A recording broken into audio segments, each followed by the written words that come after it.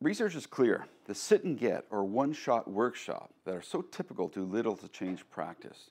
In contrast, the more intense and long-term the professional learning for teachers, the greater the student achievement gains.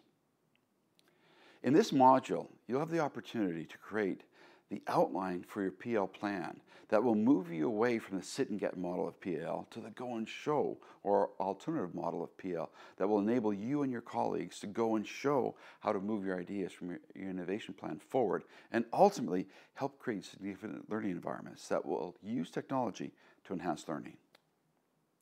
Because each of you are addressing an authentic and unique situation, you'll need to come up with an outline for your PL plan that will address the specific needs of your audience. Some of you are in a position where you may be piloting an aspect of your innovation plan and will then need to create a PL structure that will focus more specifically on bringing together your colleagues to learn about and implement an aspect of the pilot project. Others are in a support position or role where they will need to work with a larger number of faculty to implement a blended learning strategy, initiative, one-to-one initiative, or other innovation plan on a much more significant scale. The fundamentals are the same for everyone. The details of how those fundamentals will be implemented will vary. The fundamentals will include the 5 key principles of effective PL that you'll incorporate into your plan. Number 1 is the extended duration of PL. Number 2, ongoing support for the teacher during the implementation stage. Number 3, the active application of ideas, methodologies, and strategies. Number 4, modeling and mentoring to support the new practice. And number 5, authentic projects.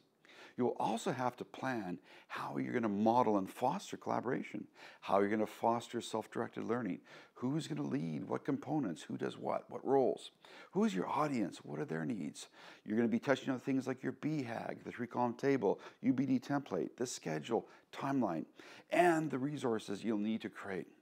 A significant amount of work needs to go into planning this project. So your outline that you create in this module will serve as a blueprint or guideline for the rest of the work that you'll be doing in this course. And more importantly, for the go and show PL plan that you'll bring to your organization.